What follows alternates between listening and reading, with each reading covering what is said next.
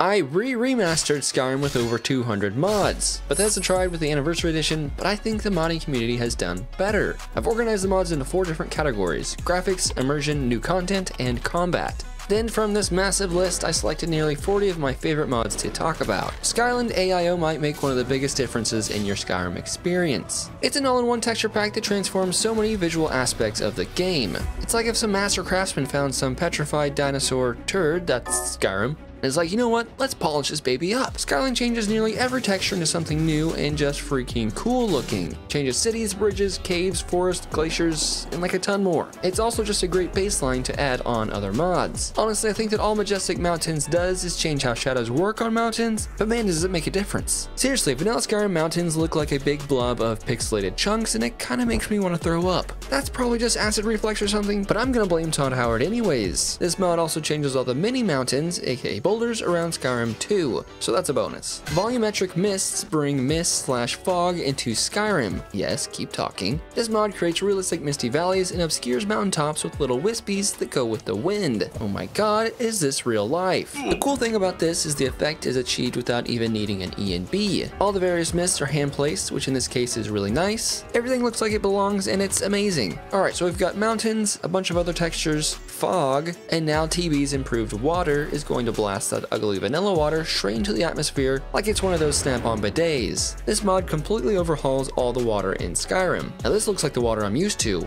in real life. No, but seriously, this water looks really good. Alright, now let me run through these last few graphics mods super quick because I mean really, it's just more pretty things. HD photorealistic ivy, damn that's pretty neat, but really only cool for screenshots. Happy little trees, okay this one is definitely worth getting because Skyrim is covered in trees, so you're gonna see a lot of them. And these trees just look so much more filling. Kind of a weird way to describe it, but it's a tree. This mod makes them fill up more space, which makes things seem more dense. Northern grass. Guys, it's like my favorite mod, you know this already. It's so flowy. Northern roads is better roads, and it's not blended roads, so it's something new and looks really good. Oh, plus it adds these sweet little Nordic wood decorative beams all over the place. Pretty sick. Enhanced landscapes adds thousands of various objects all over Skyrim. Fallen trees, little structures, other trees with moss on them. Yeah, it just makes the world feel more lived in. Now let's move on to the most immersive mods I could get my grubby little hands on. Well, no, not really, my hands are pretty clean. But you know what's not so clean? This dank ass skooma. Skyrim on skooma is the actual Elder Scrolls embodiment of Alice in Wonderland. No more is skooma some boring drug like nicotine, no! With this mod, your skooma becomes a proper recreational substance with 69 possible scenarios and over 1,000 different variations. Each time you consume a skooma, you'll experience a wild trip that lasts around 60 seconds. For example, well, you'll see different visual effects like these strings connecting us all, or you'll see this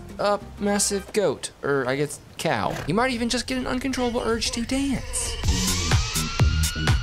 This mod is a ton of fun and takes your in-game substance abuse to a whole other level. So the Anniversary Edition added some new horse-based mechanics, but this mod expands upon those features and makes them more useful. Press H to horse adds a feature that allows you to call your horse by tapping H. You can also direct your horse to different locations and swap your horse out on the fly by holding H. Horse customization has been significantly reworked, allowing you to put on different saddles and other special types of horse gear. Since we're already talking about horses, I also threw on this other horse mod called Horses on Patrol, which is not some terrible new A&E show. No, it's a mod that adds several different horse patrols that roam around Skyrim. Because I mean, come on, how come no one rides horses in this game besides the player? Kinda weird. With this mod, you'll start seeing guys like this just patrolling about or parked at their camps. Much better. Immersive interactions is pretty freaking cool. This mod takes your immersion levels up to 9,000. After you install this, you'll be able to perform context-aware animations organically when interacting with the world. See? Now when your hands are empty, you'll do these cool little animations when you do activities. Is this Skyrim or Red Dead Redemption? Am I right? Ha ha ha ha ha. I love to play this game in third person because I like to see all the cool armors and weapons displayed on my character. However, the third person movement and camera kinda suck. With true directional movement, Skyrim turns into something more modern, something closer to Elden Ring or even Uncharted, and it feels really good. With TDM, you get this nice little lock-on cursor that takes combat to another level, but we'll get more into that in just a minute. Smooth cam has been around forever, but I don't see enough people using it. The vanilla camera in Skyrim is so outdated. Seriously, who thought it would be a good idea to put the character dead center? Anyways, smooth cam fixes it, and there's tons of different presets you can try out. This mod turns lumpy old jank Skyrim into cinematic God of War Ragnarok Skyrim, and daddy like God of War. AI overhaul will modify your NPC behavior to be more believable. No more will these bland pepper too spicy NPCs be doing the same thing all day, every day.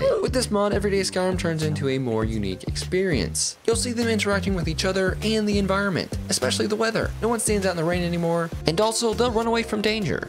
Alright, so these sound mods by Phoenix are life-changing. I'm serious. You listen to a few of these bad boys and you'll rethink the last 20 years of your existence. This particular sound mod completely reworks the dragon sounds. Worm, how are you supposed to say that word? It doesn't matter. Now, these ancient beasts sound more bassy and honestly just feral. It's awesome. There's more sound mods in this list, but this one is probably my favorite. With this mod, the rain in Skyrim will splash and splatter on surfaces and also makes little ripples in larger bodies of water. That's nice. This one is arguably less immersive because when characters fall in this game, it's hilariously unrealistic, but that's precisely why I need it. I mean, look at this. With immersive tripwires set by the player will have a chance to trip the enemies that walk through them. Also, you can trip yourself. It's humorous and tactical. I like to set them around giant camps and then go mess with the mammoths. Through mods, there's tons of new content that you can add to the game. There's weapons, mounts, enemies, quests, and even entire new areas. It's one of the best things about modding Skyrim. Skyrim's paraglider gives the player access to the skies, and it's glorious. You can use it to travel vast distances or swoop down on your enemies like your Viking Batman. It's also got this nifty little power that shoots you up into the sky. Kinda weird, but just pretend you're summoning some massive hot air vent directly beneath you. It's a little immersion breaking, but that's okay because it's a ton of fun. Scout bows have been around for a long time, but someone recently put out a new 4K version of the mod, and it's perfect. Nearly every vanilla bow now has a scoped version. I love the idea of using an actual sight for my bow and not just the screen-drawn crosshairs. With this mod, you're able to turn off the crosshairs entirely, allowing yourself to be completely engrossed in the world of Elder Scrolls. In most games, horses are a ton of fun to ride. In Skyrim, it sucks. Admittedly, this mod doesn't really change the actual controlling of the horse, which is the worst part, but it does change their look and adds a number of new variants. I mean, look at this unicorn horse. That's pretty sick. And this one is on fire. If you're not using Diverse Dragon Collection already, then you need to install it soon, or even like right now. Vanilla Skyrim dragons get old after the first couple hours. I mean, aren't there like 2 models? And on top of that, they're basically just different colors. Neat. This mod adds 20 unique dragon models with their own textures, meshes, and abilities. This is a forest dragon. It's got horns and shoots a green forest beam. This is a swamp dragon. He kinda weird. Actually freaking me out a little bit. I also like to tack on infinite dragon variants, which literally might make dragon variations limitless. This mod will mix and match all the different aspects of dragons, creating probably millions of different combinations. These next 3 mods are all weapon mods. The first one is Daggerkin. This is probably my favorite dagger mod because it feels like it belongs in the game and it's super high quality. Plus look at it. It's a little Dovahkin. Aw. How cute. Yggdrasil is another one of my favorites because it's a legit Viking sword, and that's what Skyrim is supposed to be about, right? And even the scabbard, I love it. Then Egil's Demon Hunter Scythe is interesting because you really don't see too many scythe mods out there, and it looks really cool in pictures. Warden of the Coast is a fully voiced DLC-sized experience that was inspired by Mass Effect and Dragon Age. Basically, you travel to an isolated island, find some new companions, stop a Daedric Lord, and mess around with Oblivion once again. What more could you ask for?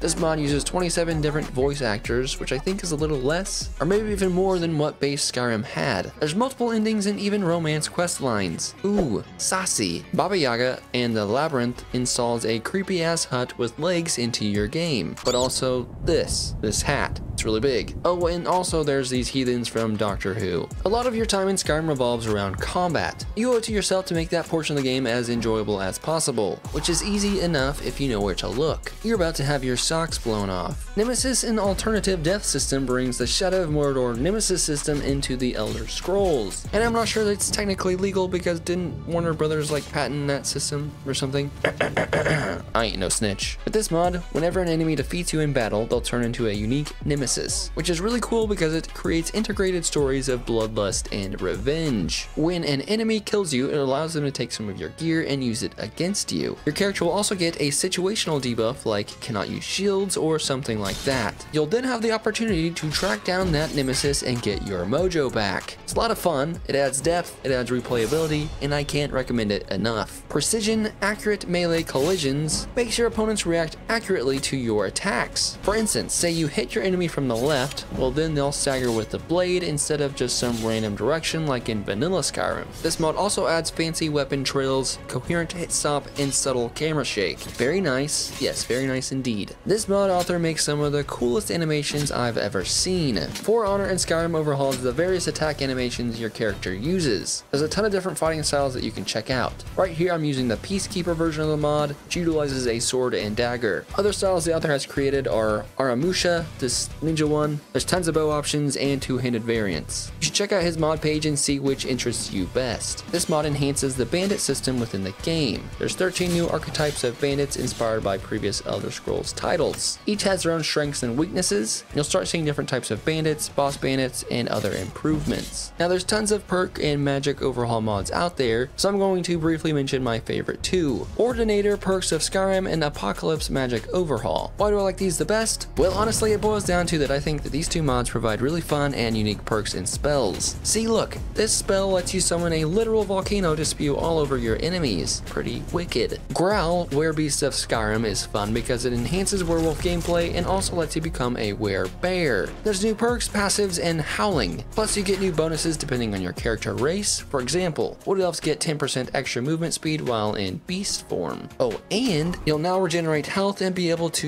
eat dead things like a normal werebeast. Honestly, there's a lot of quality of life changes in this mod too, so it's definitely worth installing for any playthrough. Scion, a vampire overhaul, is a desperately needed revamp to the vampire system. It balances existing mechanics and adds powerful new abilities to the game. Basically, now you'll have vampire stages where both buffs and debuffs grow stronger. At the highest tier, you'll be shaking off hits left and right, resisting disease and poison, but also not liking the sun or those pesky flames. You'll get a few new vampire powers like Champion of the Night, which surrounds you with a cloud of bats draining enemy health over time. Damn, that was a ton of mods in not a very long time. Aren't you satisfied? Oh, you're not? Yeah, me either. If you're serious about improving your Skyrim experience, then you should check out how to turn Skyrim into an actual RPG next. Oh, and I've placed the links to all these mods in the Discord server below.